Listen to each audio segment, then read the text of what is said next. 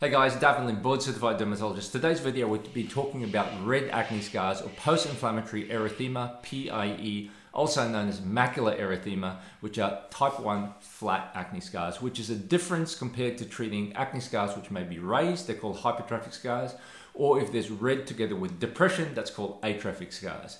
So for those type of scarring, the algorithm is very different. The algorithm is different for scars which are pigmented, in other words, if you have hyperpigmentation. So this video is concentrated on the super common, or in fact one of the most common scar types, which is your post-inflammatory erythema or your post-acne red marks. So guys, just to summarize, how common is it? It's very common. It's about 20 to 25% of patients. It's more common with acne that's more severe. So if you're looking at things like pimples, zits, pustules, cysts, you usually get a bit of background erythema. It can occur with comedomal acne, in other words, whitehead and blackhead acne, but it is less common. The downside about PIE, even though it's more flat compared to atrophic scarring or hypertrophic scarring, which is heaped up, red scars can be really resistant to treatment. So the whole aim with any treatment is to place your acne in remission during or before treatments. So in other words, get your acne treated by either a physician or skincare specialist or a dermatologist. Doesn't matter how you get your acne treated, whether it be skincare, your retinols, your fluffy stuff, your beta hydroxy acids, your scrubs, your tea tree oil, your meditation, your diet, your zinc, just as long as it's under control, you're in the right direction. So from there, what you need to do is protect your skin. So we know that PIE or post-inflammatory erythema is more common in patients who have a lot of sun exposure.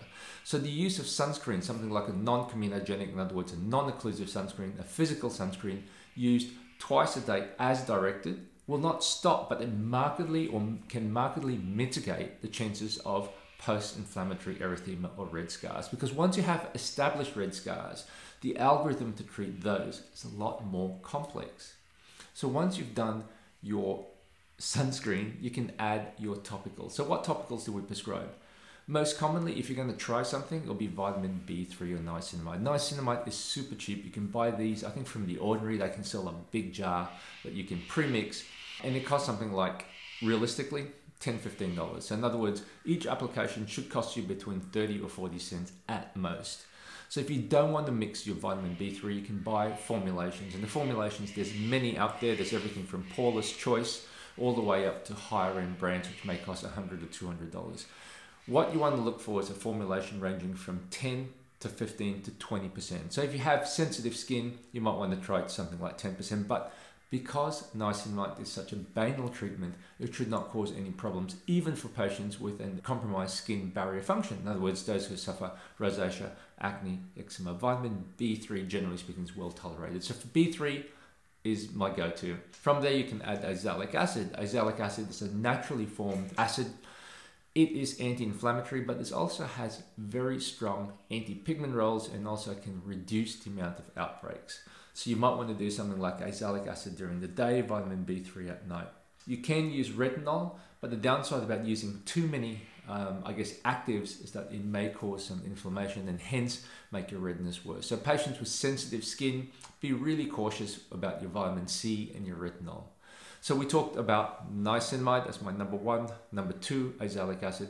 Number three, literature has shown that ascorbic acid with vitamin C can help. So you're looking usually at the formulation between 10 to 15% L-ascorbic acid.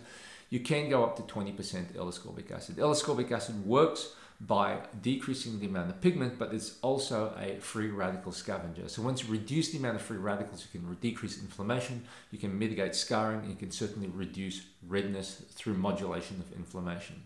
So we've talked about the skincare vitamins. What else can you do?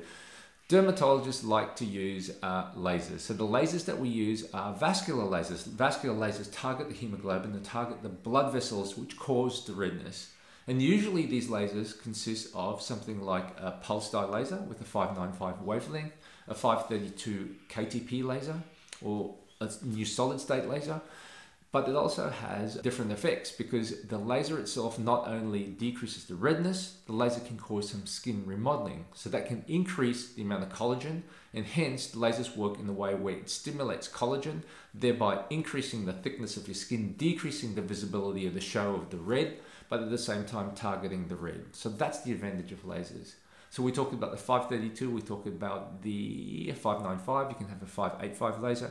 You can have a long pulse ND-YAG, so a 1064 laser, because the long pulse ND-YAG laser can go deeper, target more vessels deeper in your skin, but at the same time, especially when you're using things like laser genesis, stimulate collagen production. So vascular lasers are my go-to. From there, if you don't have a vascular laser, you can treat it with IPL or BBL. So certainly using a red filter, somewhere in the 600 nanometer range or the 500 nanometer range, can target the red vessels. So if you don't have lasers, certainly IPL, BBL can be helpful. From there, what else can you do? From there, generally speaking, dermatologists would prescribe compounded topicals. And the compounded topicals include things like, for example, bromidine, which is an old medication. It's also known as Movasa. We use that in the treatment of rosacea, really resistant cases of rosacea. The downside about it is that you're using a topical medication which can work, but the downside with that is that it may cause rebound erythema, in other words, rebound redness, which is very common in rosacea, but less commonly seen in post-inflammatory erythema scars. So we talk about bromidine, Movasa. It's another one is T-acid, the tranexamic acid. That has gained popularity over the years, partly because of the skincare craze. Generally speaking, oral medications do a lot better than topicals. When you're looking at oral medication, you're looking between 500 to 1,000 milligrams a day. The downside about T-acid taken orally is that caution needs to be exerted. It is a prescription medication and certainly side effects can occur. So you need to clear up your case with a physician or a board-certified dermatologist prior to going on T-acid. It's a prescription-only medication. There's a lot in the literature in regards to T-acid topically. So tranexamic acid topically can modulate blood vessel production, reduce inflammation. Usually the concentrations between 3 to 5%. And nowadays it's pretty easy to get. So like 5 years ago, T-acid had to be compounded. Now, a lot of skincare companies make it. So you're looking, just Google 5% tranexamic acid and you use that once to twice a day on the red lesions. So we talked about bromidine, we talked about compounded tranexamic acid or tranexamic acid you can buy over the counter. Another drug that has been recently reported is something called timolol. Timolol is a beta blocker and is often used in glaucoma. So ophthalmologists use it a lot. This has been shown to be very effective in red scars. So it's a topical application. You can use it up to twice a day. There is a recent paper on the use of timolol together with TCA or trichloroacetic acid to treat deep scars. And they say that that can be more effective than treating TCA by itself. And the reason why it's more effective is possibly because it decreases the amount of post-inflammatory hyperpigmentation and erythema, in other words, redness within the scars. So timolol, it's a prescription medication. If you're really resourceful, just type in timolol drops, just Google that, and you can find it in a lot of pharmacies overseas. So often you don't need to see a dermatologist for that. And generally speaking, because it's a topical medication, it's often side effect free. So from there, you're really clutching at straws. We talk about lasers, we talk about IPL, we talk about topicals, we talk about prescription topicals. From there, I think the algorithm is really hard because there's no one set gold standard to treat PIE. For resistant cases, what I normally do is I do a cyclical treatment of something like a corticosteroid, like an anti-inflammatory, whether it be a mix of topical corticosteroids. You can alternate that with a calcineurin inhibitor, something like tacrolimus at 0.1% to make sure you don't have any steroid-induced atrophy, which may make your redness worse. From there, you can try topical Botox. So topical Botox can be injected intradermally. It's a little bit more, a little bit more finicky, but if you use the delivery system, for example, like your Aquagold, it can help. And how that works is that the Botox and botulinum toxin itself can modulate the blood vessels within the actual areas of erythema, areas of redness. So topical Botox can work. From there, you can try other energy devices. So other energy devices include things like RF or radiofrequency microneedling, and that can help as well. But once again, those are less predictable, they're more costly, they have a longer downtime, and there's more pain compared to, for example, using specific vascular lasers. There's been a lot in the literature in regards to pigment lasers and how pigment lasers, yes, we're treating redness. The target for pigment lasers, as the name suggests, is your melanin, which is your pigment. But there's a lot in the literature in regards to things like pico lasers and Q-switch lasers, because what they do is they can modify your inflammation, or they can modulate inflammation through cytokine release. In other words, release of growth factors and inflammatory mediators from top of your skin, which is your epidermis, which has a flow-on effect which may affect your blood vessels. So these are really clutching at straws. So just to summarize, PIE, super common. Number one, check this, and you gotta check it. Make sure the acne is in control, it's in remission. Otherwise you'll be chasing your tail. Each lesion that you treat, another lesion comes out. And as you know, with these spots and dots, it may take 6 to 12 months before the lesions go.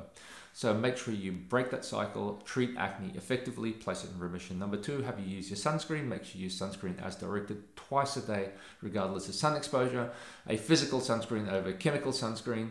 Try, if you have skin of color, like myself, try to use something like an iron oxide or an oxide base, because that can reflect blue light, which can decrease the amount of pigment, especially hyperpigmentation. From there, you can add your topicals, whether it be your vitamin B3 and niacinamide. You can optimize that using a 10 to 20% solution or serum. From there, you can add azelaic acid. From there, you can add your ascorbic acid as tolerated. From there, you can add your retinol, right? So those are the mainstay treatments. And then your bottom line treatments after that, I should say, include things like your compounded topicals. And then from there, your other energy devices and other physical modalities. Guys, I hope you liked that, well, it's an 11-minute video. Please like, comment, share, subscribe. Chime your thoughts on how you get rid of your PIE or post-inflammatory erythema. And I hope to see you again next week. Bye for now.